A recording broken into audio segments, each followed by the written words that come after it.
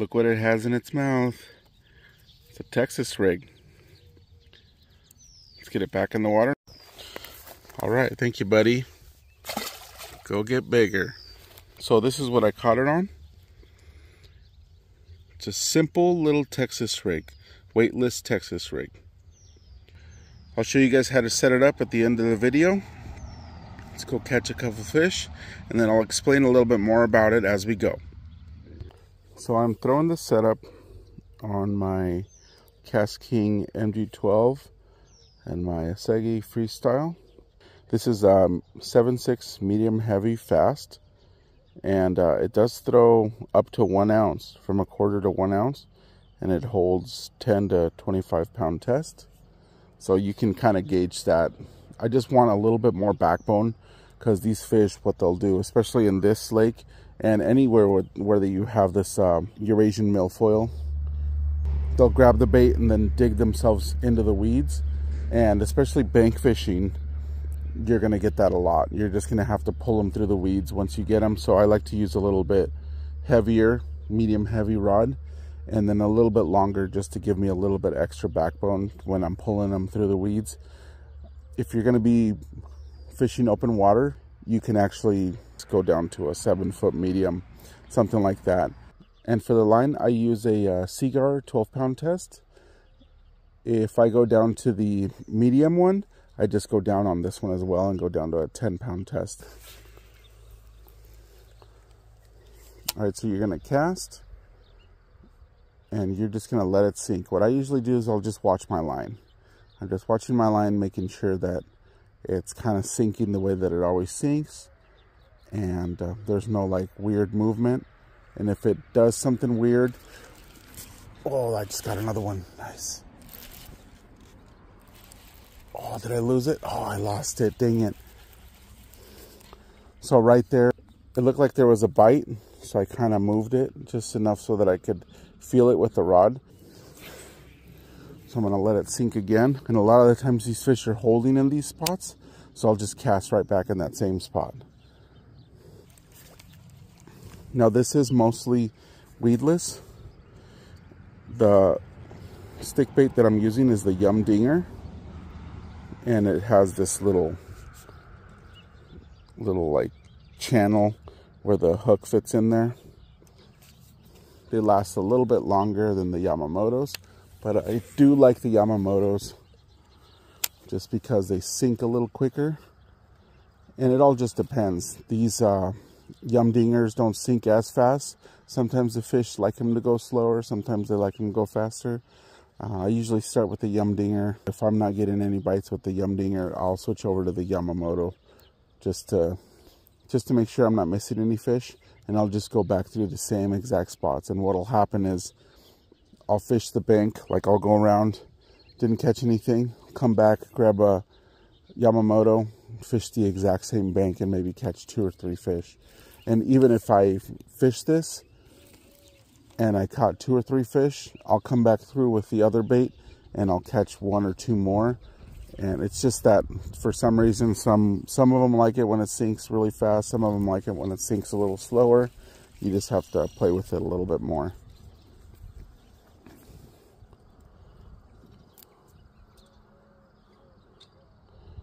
So I'm just kind of working these seams. I can see that there's like a little pocket right here, or right here. There's a little pocket.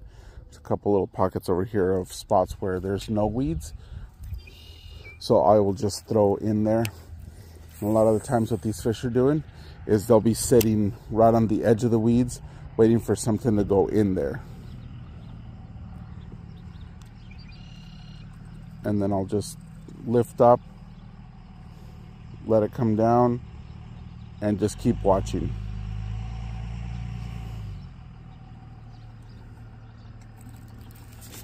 There's a fish right there. Nice.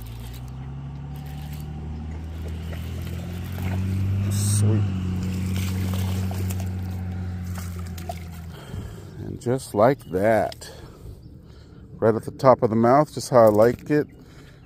I don't like them to swallow it, so if I can set the hook fast, I'll set the hook fast. Don't let them eat it, because if you feel it, they have it in their mouth. A nice little largie. Get bigger, buddy. And usually about the second or third fish, they start getting a little tore up. So I carry a bag with me of the yum dingers, and once it starts getting tore up, I'll change it up. I'm gonna cast one more time and just see if it's gonna move around right. You can feel it if it starts spinning on you. Usually that's when I'll change it.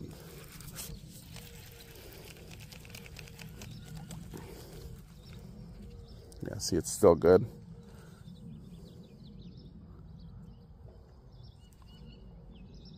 Well, yeah, we'll just work our way around and see how many more we can catch. Another good spot right here.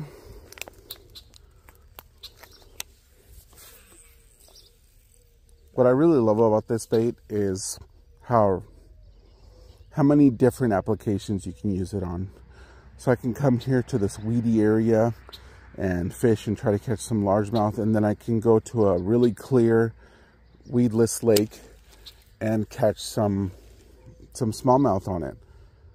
And the only difference that I would do is if I'm fishing a lake that is clear and doesn't have as many weeds, is I would just add a little bit of weight. It broke, so I'm gonna use it as a wacky rig for a little bit, and then I'll switch over. Right here is pretty open water, so I'll just switch over to the wacky rig and throw it out there, just so I don't waste any baits. As you can see, it's one of the most simplest setups that you can use. So if you're a beginner and you just want to just go out and try to catch some bass for the first time, all you need to go buy is a bag of stick baits and some hooks. And these are just the regular worm hooks. I think these are 3/0. You can use 3/0 or 4/0 hooks.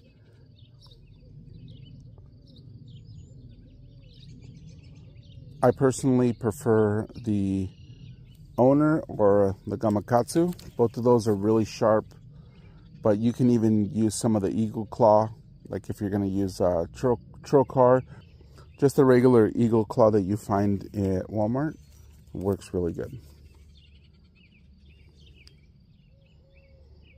So you end up spending, you know, especially if you're starting off, you're just going to go buy those two things. If you already have some kind of rod and reel combo, which you don't have to go get this one, you can just find something. If you have anything, it's most likely going to work to just get you out there. The whole point is to just get you out there, get you catching fish so you can enjoy yourself.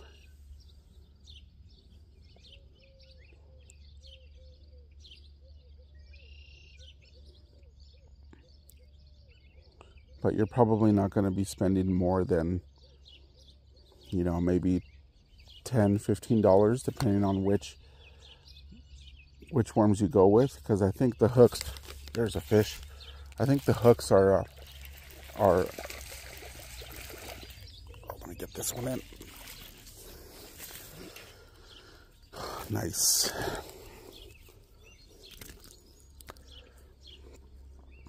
Sweet. There's another one. Thanks, buddy. Wacky rig is like that. Just makes it come down a little bit different.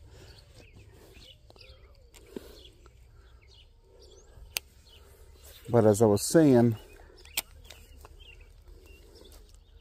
the hooks are probably going to be about $3-4, and the worms are probably going to be about $8. So yeah, you're looking at, you know, unless you get some yum dingers, I think the yum dingers are about $4 to $5. So you end up spending like, you know, $10 to be able to come out here and fish. I mean, that's worth it. All right, so I cut the head off of this because there was about, you know, that much that was broken, because that's where the eye of the hook was. So I cut that down a little bit, and now I can keep using this worm.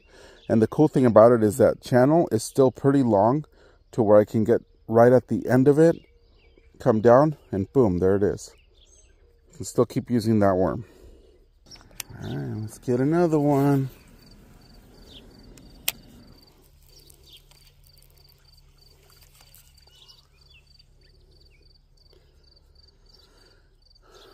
And they'll keep doing this, they'll keep curling up, and you just have to adjust it almost, you know, every couple of times. You can put some super glue on it. I don't like to put super glue because it just starts gumming up on my hooks.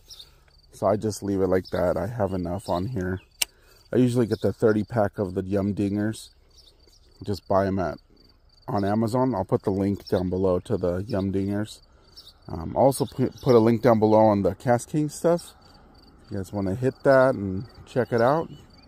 I'll link the Yamamotos as well, just so you guys can take a look at them. And they might be actually a little bit cheaper in Amazon.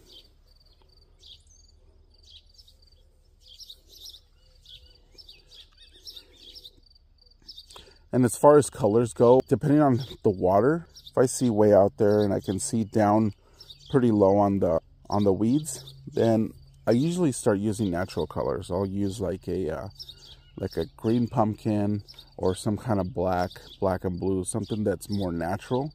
If it's pretty murky, pretty dingy, ugly water, I might use a black, or I'll use like a brighter color, like a pink or an orange, or something that's going to stand out a little bit more to the fish.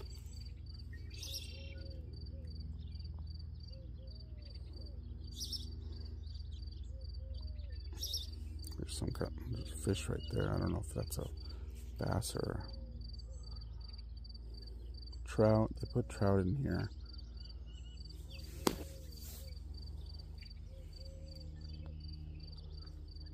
Bluegill are spawning, so every once in a while you'll see a bass just crash the bank because they're all just sitting on the edge on their little beds.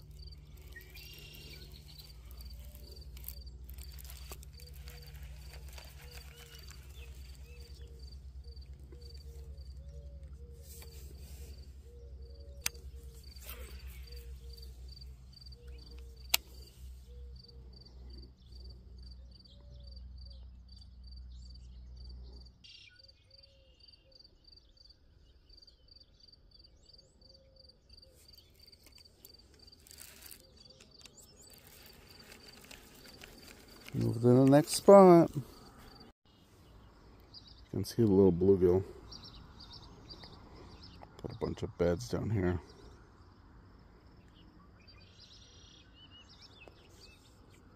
Bass will come in and just crash into them.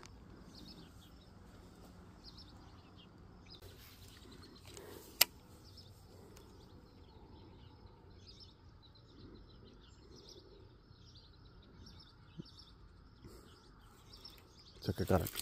Oh, there's one. Oh, get in. Come on, buddy. Oh, he went straight into the weeds.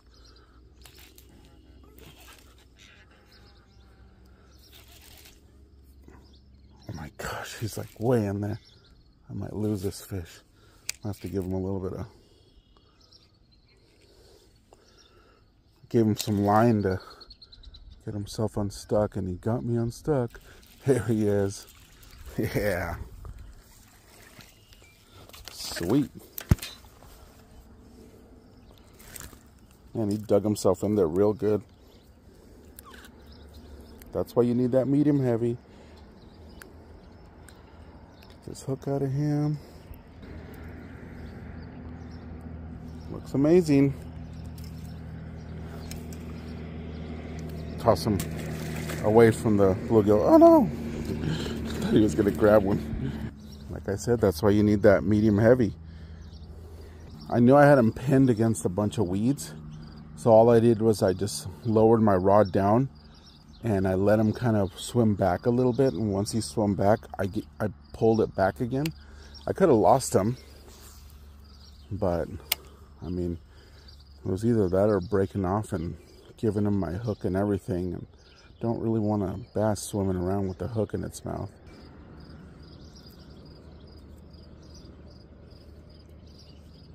Just chasing each other. It's so funny watching these fish. They are hilarious.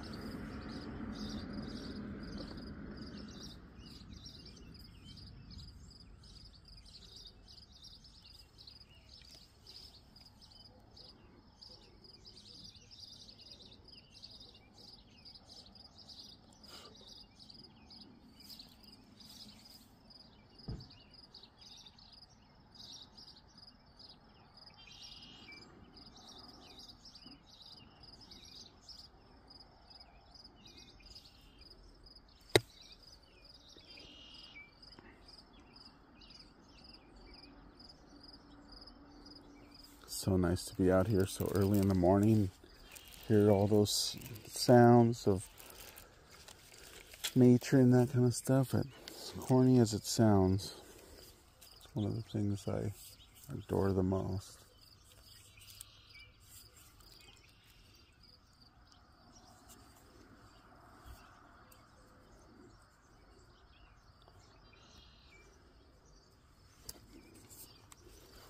Cast this way, and then we'll move.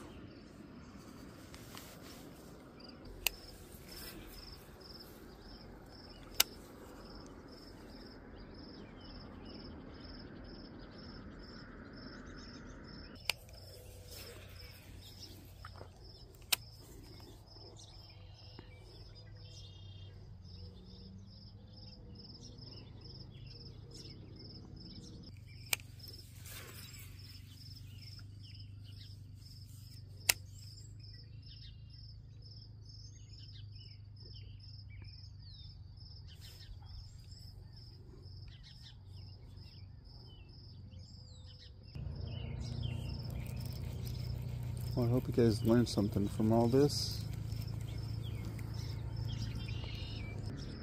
And I hope you can apply it in your next fishing trip and catch a couple bass. If you like this video and you want to see a couple more how-tos on different rigs and setups, go ahead and comment down below what you want to see next. And I will definitely get to making a video for that. And don't forget to subscribe and hit that notification button. Let's go show you that setup. Okay, here's the quick setup. Pretty easy. So you have your hook. This one is a owner offset 4/0 hook, and it's a worm hook. So when you go look for them, just look for the worm hook and a 4/0, and it should say offset on it. So then you have your Yum Dinger, and I'll link both of these down below so you guys can find them easily. So you'll find the channel right here. So you'll have to come in from the bottom of that. So you want to come in. I usually go in a little bit past the barb, then come out just like that. Go all the way in. Should be, if you do the little bit past the barb, you'll get that, which is what you want, because if you have a weight on here, when it comes down, it's going to slam on the bait. It's going to mess it up down here. So you want it to be a little bit below that, the eye of the hook, and that way when the weight comes down, it's not slamming on the actual bait. So then you're going to go underneath, get the half point, and then you're just going to come out of the channel just like that, and there it is.